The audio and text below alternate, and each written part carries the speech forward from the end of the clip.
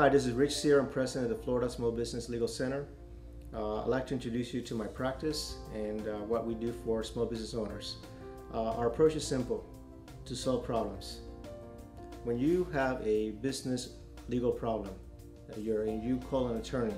I understand very well that particular day you were not planning to call an attorney. You do not have additional resources set aside for an attorney.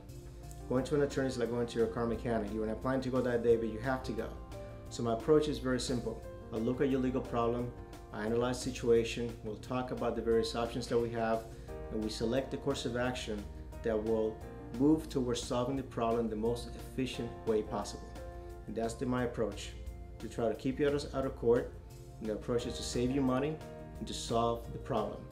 We offer a free telephone consultation. And also, if we can help you, we'll have you come to our office and then we'll talk about how we can help you. Again, my name is Rich Sierra.